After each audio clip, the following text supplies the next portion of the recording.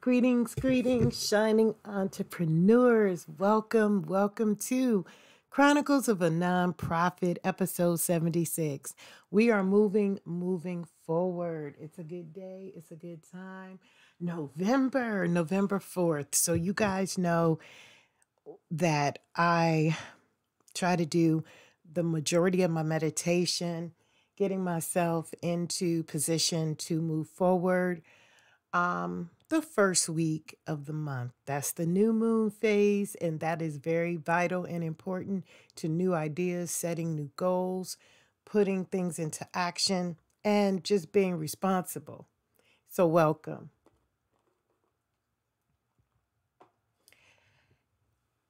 We have 32 people in the chat today. Thank you so much for being here. Thank you. So, what do I want to talk about today? I want to say to you, shining entrepreneurs, the graduation phase of life happens not once every 4 years. In kindergarten, immediately we graduate from knowing nothing to growing in goal setting for 1 year, right?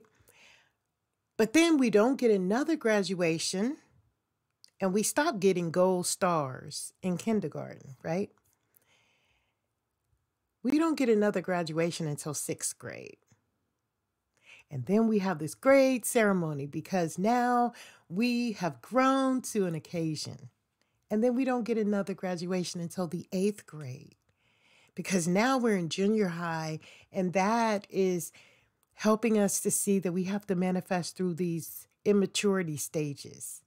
How mature are you going to become around your peers who are immature?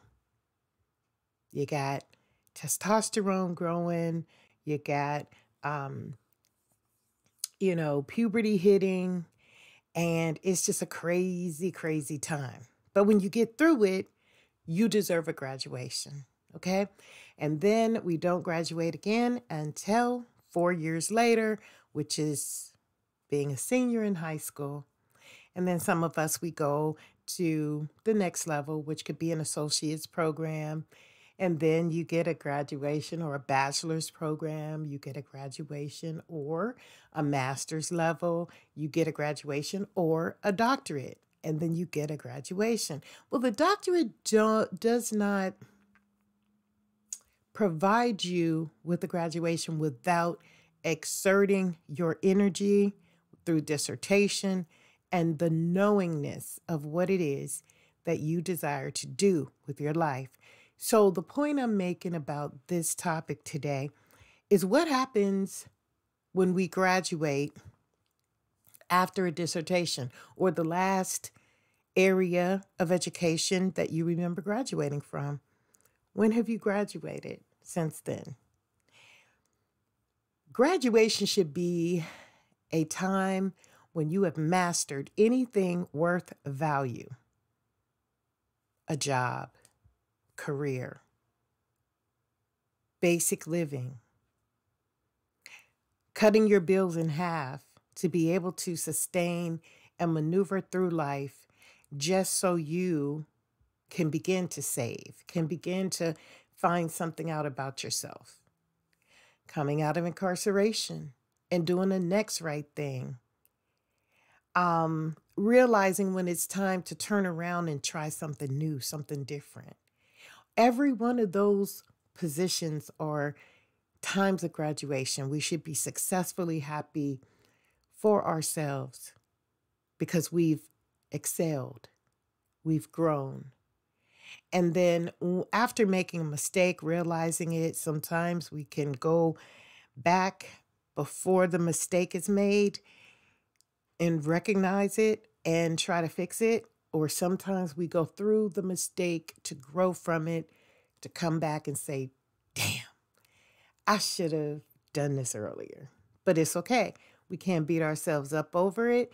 We got to move forward. So today is graduation day for you. I would love for you to put in a chat or email me something that you've graduated from. Mhm. Whether it's a narcissistic relationship that you just found yourself in and you realized it wasn't good and healthy for you. So you decided to back away and walk away. I had a very trying time because my goal is to help people, willing and inspired to help themselves. Well, there was a situation where I had to put myself in a position of legal standing. And in doing this, it was going to affect the person involved. And I had to think about it very, very cautiously. And I said, okay, I have to weigh my pros and cons just to decide if I would do something legally to protect me. And what I realized in the last moments, and I teetered and I tottered with it, but in the very last minutes of what I needed to do to make this legal decision, I decided to support and protect me. And in doing the supporting and protecting me mentally, what that did was tell me I graduated from something that could have held me in fear, but I put it out there and I demand that it be recognized. And that's what we have to do sometimes. We have to, go within and we have to say, okay, well, does it benefit me the most or someone who doesn't even respect me? Doesn't even respect me. So, yeah, that is powerful. And I think that's where we can truly and genuinely say that we have graduated. I've graduated. Okay, Kennedy, you've graduated from quitting your job and starting your business for yourself. That is the ultimate graduation. You know why? Because you're putting yourself first. You are stepping out on the chalk line and you're walking it with precision. You're doing the damn thing. You wearing them shoes you in. Because what is taking place, Kennedy, is you recognize the value in working for yourself and not for someone who devalues you, but sometimes we have to be in that state in order to just pay our bills. I was speaking to an individual who is going through one of the most harshest areas of life that is challenging for this individual. And it's all about life experience, growing into things, as we hit a certain plateau, reality starts to hit. And in that reality, there's so much there that we don't even know how we're going to get through it. There may be a time someone is dealing with the illness of a parent or someone, a set of parents, they were blessed to have a mother and a father, and they have to deal with the consequences of old age coming through. How are you going to maneuver? How are you going to manifest the separation of children and trying to deal with the court system when you are primarily trying to just get your family and bring it together, but with other issues that have come up that has arisen because we were somehow or another unaware what was taking place. Now we got to go through child support. We got to do this. And then what about the people who have committed all of their young adult life to a relationship only to find out that this person is cheating, this person is lying, this person is manipulating, and they are so stuck and committed into the relationship, they're not ready to leave. These are serious life experience situations. And around, I'd say 29 to 36, we go through it.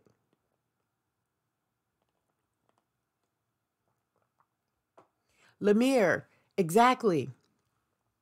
That area of pain is going to endure and make us stronger, even though we don't feel like it's going to do that. Because for me, I felt my weakest at the time I was my most strongest because I did not have anybody else to lean on. I didn't have my mom to lean on to give me the answers. I didn't have my grandmother to lean on to give me the answers. Even in business, I have a board of directors and I'm so used to reaching out. Tell me this. What should I do here? What should I do there? And my partner is away out of country. And it's phenomenally strange for me to not be able to call because sometimes, reception is crazy and I'm unable to get to the person only to find out that I got to make a decision now. So I make the ultimate decision, and I don't know if it's the right decision or not. I'm just making the best decision for the circumstance at the moment. And then there's nothing I can do about it after it's done because it's done. So if I decide to, patent or promote this or copyright this, and it's something that maybe we shouldn't have spent the money on or whatever, I am in control of the fact that I did that. And I have to answer only to me because obviously those people in position that are partnered with me, that I business consult with, they are in 100% trust and faith in my decisions. And I am learning how to step out and make the decisions without having to ask for permission or ask, not really for permission, but ask for, would you like to do this or would you like to do that? They trust me with their corporation. And that is a powerful graduatory experience. And it feels so wonderful. And that's why having a clean slate every day helps make rational decisions that otherwise could overtake the empowerment of who we really are on a regular basis. Our emotion can tap in and we can get this fear. And then the next thing you know, we're trying to jump and be proactive in a negative way, which will then put barriers in our way and prevent us from being successful because we can always judge the situation. We don't want to judge the situation on an emotional standpoint. So, right. Yes, Carla, your response was perfect. It was perfect. Your experience in that scenario right there that you shared with us right now is what I'm talking about. And that was an extreme situation there. I mean, you went through the chaos of not knowing if this was the right thing to do, even as a parent. Okay. And we're not, and these are things that are going to be critical when we're making that final decision. Do we partner with this person? Do we get this background check? Even though this person looks to be safe? Do we empower ourselves with more rules and regulations so people will abide by them? Or do we give them a little lax because everyone is mature and adult and we'll handle the situations as they come? These are scenarios, entrepreneurs, my shining entrepreneurs, you're going to have to face. These are the chronicles involved in stepping out on your own faith. Do you get an attorney to tell you the legal ramifications of what it is you're doing in your business, or do you just focus on your state law? Do you focus on morality as the guiding factor of what to do next? Because yes, it's easy to handle the situation based on how you always do it. But if you take the time to just analyze and then dissect and then organize your thoughts and then take those thoughts and rationalize why you're doing what you're doing, it will become a better outcome. And Bob, I know you understand because you've been working with me for now, I think 4 years, and the power of being the entrepreneur in your own life and building it through a corporate management position, you're able to really and truly say that this is something profound that you're doing. And then you're helping people along the way. It's such a rewarding position that you're in. So stay committed, stay focused. There may be times, I know, Bob, you probably feel this too. And I've seen you. I've seen you in action where you have had to keep calm under stressful circumstances and situations while your whole team was just like doing what they do. But you still came in with a strong piece of advice and a strong balance of everything and said, this is nice. And it makes others feel good to be in your presence with your business. And you're teaching people how to be patient. You're teaching customers how to be respected. But yet you're also giving your employees that opportunity to be an employee. Just, oh, especially to a customer who is consistent. People tend to look at them as family. Sometimes they either look at them as family or they look at them as, oh, someone else has them because they're always working with this particular individual. And that client should not get upset about that. She or he should feel empowered to be part of a family business, you know? But these are things where if someone was late for work or had to go through something, it would be a stressful situation. So it's all in what it is we're doing. So my point today is talking about the life experience situations that's going to make us greater later, but we got to go through the tunnel before we can see the light at the end of it. I was talking to a couple and they have been in a relationship for, I think, 7 years, 10 years. And you know that thing called the 7-year itch, right? Well, as I'm sharing, just observing, not even sharing, because relationship area is not my specialty forte. I've been independent forever, not because I don't have the opportunity, but because I choose to be engaged and primarily functioning through my business. That is my relationship. I put material items that support me in the position of like human energy. If you support me, I don't care if you're in my house, you support me, you have a name, I just recently gave my house a gender, and I'm so grateful to my house every time I walk into it for giving me the safety, giving me the opportunity to free my mind and be, able to just be me in my own internal safety, and my vehicle as well. I thank my vehicle. I gave it a gender. I gave it a name so it can give energy to me and I can give energy to it so it can provide me the things I need on a regular daily basis. And that is freedom. Some people may say that's crazy.